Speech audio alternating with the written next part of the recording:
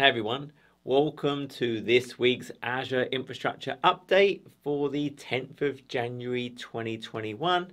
As always, if this is useful, please go ahead and give this video a like, subscribe, comment and share. A number of new changes this week. First, as always, new videos. I created my kind of annual State of the Union of Azure Infrastructure video. This is just over 2 hours long.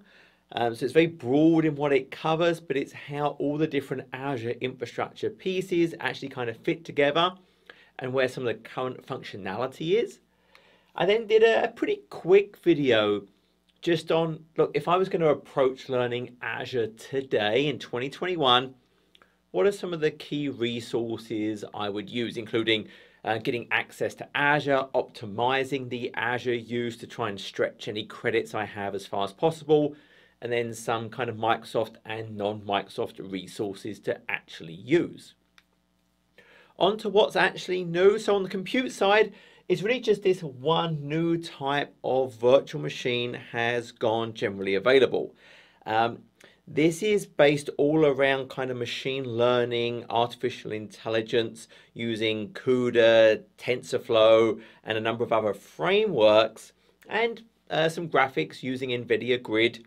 But these are in kind of West US 2, West Europe and Korea Central regions right now.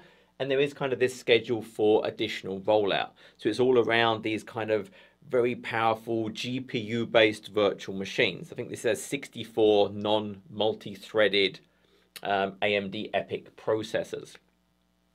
On the networking side, there's been the ability to define NSG Flow Logs using ARM templates for a long time, but there was no built-in ARM template. So now there are two built-in policies around NSG Flow Logs, either to detect the absence of the flow log configuration or to actually go and kind of deploy if it doesn't exist. Remember, flow logs are those layer 4 informational logs about the various flows happening in the environment. So if we actually jumped over and let's kind of take a look, if from within here I just go and look at Azure policy and we look at the definitions, if I now go and filter based on flow log, we can see there's now two. So one is this flow log should be configured. So that's just going to go and audit if I have, here we can see kind of, well, if the type equals network security group and the count of flow logs is 0, then it's going to go and audit that fact. But then there's also deploy the flow log. So in this case, the action's actually going to be a deploy if not exists. And we'll go through and actually configure that. You can see here there's various parameters you would configure on that to complete the configuration. So it's something you've been able to do for a while if you created your own ARM template to define the policy. Well, now there are just these inbox policies actually for you. So before you had to create your own. On the storage side, so the Azure NetApp files, this is a fully first-party Azure service, but using NetApp filers gives us kind of NFS and SMB storage integrated into a virtual network. Well, now there's this App Consistent Snapshot capability in preview. So I think about what this is. I have snapshot capabilities, a point-in-time view of the contents of my Azure NetApp files. But if I think about many types of third-party database, if I just snapshot the volume as is, it's not that useful. It's not consistent. So there's this new AZ Snap utility I run inside the Linux virtual machine that's using that NetApp filer. And what this is going to do is really two things. It's going to, from within the OS, make the data on disk consistent, kind of like volume shadow copy service in Windows. So for those Linux-based third-party databases like SAP HANA, it's going to flush everything out to disk to get it in a consistent state, and then it will talk to the ARM endpoint to trigger that snapshot to actually get created on Azure NetApp files. So this utility now I'm going to run it inside that OS. More likely it's going to be scheduled like a cron job or something, but it will actually go and trigger that, get me consistent inside the OS in terms of what's on disk, and then trigger the Azure Resource Manager to talk to the filer to create the snapshot. It's actually a pretty big deal. If we think about using Azure NetApp Files for that very high performance storage we want for those kind of databases, the ability to now create an app consistent snapshot is super important. Actually, a whole bunch of miscellaneous things. So Azure AD one-time passcode has gone generally available. Now, if you remember what this is all about is the idea that, hey, if we think we have our Azure AD tenant, and that's got all of our company's users in it, and those generally probably come from Active Directory synced via Azure AD Connect. And then there's a whole bunch of different services will trust that tenant. So this is Azure AD Tenant 1. That's my tenant for my company. And then I have a whole bunch of different services. It could be Azure, it could be Microsoft 365, it could be kind of third-party services. And all of these trust that particular tenant. Now I've got partners, and those partners, I want to give access to certain assets I have. It could be Azure resources, it could be SharePoint documents, it could be something else in those third-party clouds. And I don't want to create them an account in my Azure AD. That's hard work for me to manage. That's horrible for the partner having to remember another account. It's horrible for that partner company now having to worry about another account they have that I'd have to somehow go and manage or deprovision or something else. So I want that other person to be able to use their own identity if possible. Now that other identity could be an Azure AD account, it could be a Microsoft account, it could be a Gmail account, it could be via a direct federation. So that could be WS Fed, it could be SAML. But what about if they're none of those things? So ordinarily we think about the authentication happening here, and then the authorization, i.e. conditional access, and then RBAC happening over here. But if none of those things apply, what's left? So what's left is probably, well, they have an email account, and that email account is controlled by their company. So what one-time passcode is, as you would expect, when they try to authenticate against my Azure AD to get access to something, they're going to get sent a one-time passcode to their mailbox, which proves they still have access to the mailbox. If they've left the company, you would assume they've lost access to the mailbox, so wouldn't be able to receive the code anymore. And then they type that code in. And I can show this super quickly. So over here, I'm actually logged in as a Yahoo Mail account. And obviously I get all this advertising everywhere. And then what I'm going to try and do is go to Azure, and I'll use the saviltech.net Azure AD tenant. So I'm giving it a domain hint. And then I'll actually try and log in as my Yahoo account. So I'll say, well, johnsav007@yahoo.com. So I've already added that as a guest user. So what it's saying is, hey, look, we're sending a code to your mailbox. So in my Yahoo mailbox at some point, once I can get through the advertising, I should see that email arrive. So there it is. So they've sent me this one-time passcode. So I can now take that, paste it in, and now I have authenticated. So then the regular authorization would kick in against conditional access, all the RBAC, all of the regular same stuff would apply. But what it's essentially enabling me to do is I can now have guests to my Azure AD that if I can't use any of these other methods, which would be preferred, they don't really want to have to get a code and type it in. I'd rather be able to kind of almost single sign in with my existing identity. But if I can't, this is available. And I'll do a more deeper dive video on this next week and post it. Because this is kind of a cool thing that's now available. So that's now GA. So that's the one-time passcode for Azure AD. There's a new application change analysis user interface in preview. So I talked about this actually a few weeks ago. So what the application change analysis is all about is I can think about, well, I'll show it to you. It's based on the Azure resource graph. And what we can actually now do is if I go to application change analysis, you can see here, it's basically tracking, well, changes that occur.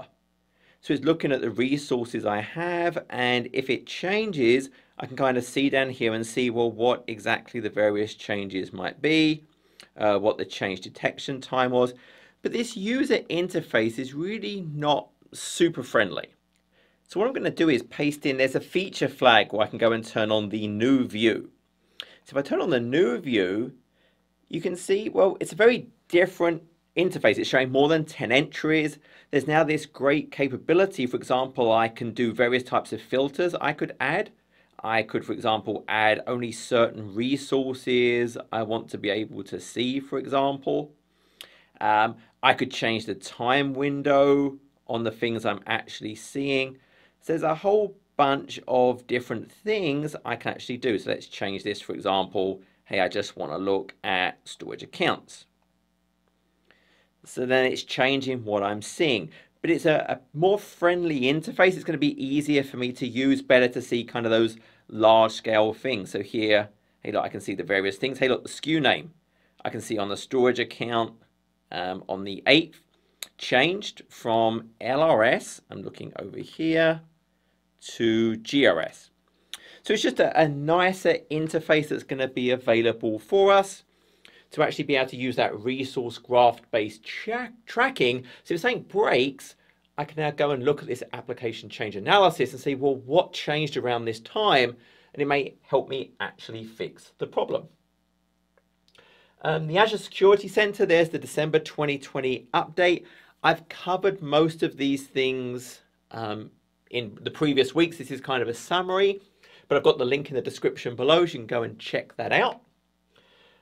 Azure Defender for SQL, there's really a number of different areas around this. Remember, Azure Defender is that deep protection for SQL. So what's gone GA for the first part is actually SQL on machines. So this could be SQL on VMs on premises, SQL in other clouds. So now Azure Defender for SQL has gone GA for that. Also, Defender for Azure Synapse Analytics dedicated SQL pool has gone GA. And there's also a new experience around the Security Center for Azure SQL Database, Azure SQL Managed Instance. Remember, you can turn this on at a subscription level. This is part of Azure Security Center. Turn on, hey, I want it for SQL. And then at an instance level, let's actually go and take a look. I can go and get kind of that nice experience. So if I quickly go and look at, for example, my databases, what I can now do if I look at a particular instance, you can see this is integrated in. If I go and look at Security Center, well, I quickly kind of get this high-level overview of kind of the recommendations around it, security incidents, vulnerabilities. It's all tracked within this new experience and within the actual database and the database server. Cross-service data explorer, log analytics, i.e. Azure Monitor query is now in preview. This is all about the idea that, hey, I can think about, well, I might have kind of a log analytics workspace. I might have kind of an Azure Data Explorer environment. I might have multiple of those. And then I've got some user doing queries against the Log Analytics API, against the Azure Data Explorer. And what I could now do is within whatever one I'm doing, I can actually now do cross kind of workspace queries, i.e. I can think about joins across these. Also, if I've done an export from Log Analytics to, for example, blob storage, well, I can also now actually do a query from Data Explorer into that structured, that table structured export into Blob. So they've introduced in Preview this now ability to give me a lot more flexibility if my data is distributed over maybe these Azure Data Explorer environments. If I've got stuff in Log Analytics, well, I can still now do a single query and join that data between them. So that's that capability.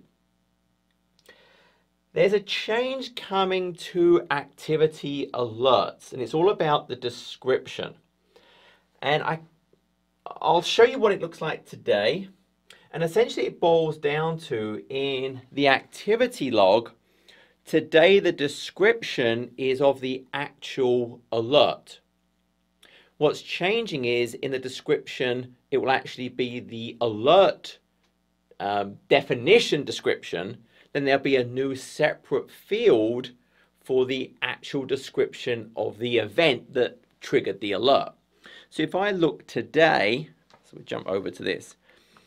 If I quickly just go to, for example, if I go to monitoring over here and I look at my alerts, and I triggered one earlier just by changing the storage account key, you can see right now the description isn't really anything, and there's kind of this blank area over here. So what's actually going to change, and I'll actually fire off because I did the link.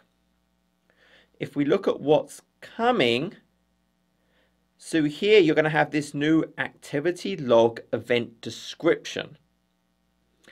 And what the documentation is telling you here is, look, to make this consistent across all of the various types of alerts and the payload, there's going to be this new field, activity log event description, will contain you the description from the actual activity log event.